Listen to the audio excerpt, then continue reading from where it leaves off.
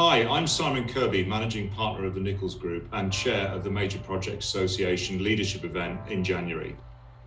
I really look forward to the discussion in January.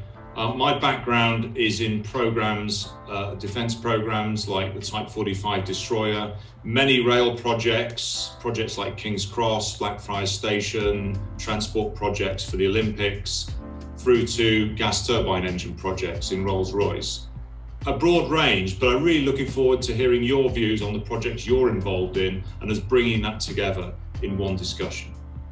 Many people ask what makes a great leader on a major project. And to be honest, there's no single answer to that question, hence the need for the sort of discussion we're going to have in January. My views will be different to others, and I'd love to hear your views. From my perspective, there's a number of attributes that do make a great major project leader. Someone asked me the question the other day, what key advice you'd give to Simon if he was to meet himself as a 25-year-old. That's quite a strange question, difficult question. In some ways, a major project to get the right diversity needs people of all ages and diverse views. What would I say to myself? Probably go to an MPA event in January and listen to other views and really help yourself develop as a leader.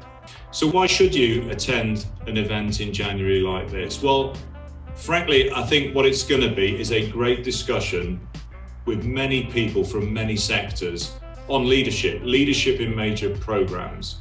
And my experience is we can all learn off each other every day. A successful leader needs to wake up every morning and think, I can do things better today than I did yesterday. And this sort of event will help people listen to other perspectives. And I'm sure at the end of it, we'll all engage and we'll all be better leaders as a result of coming to the event on the 21st of January. I look forward to seeing you there.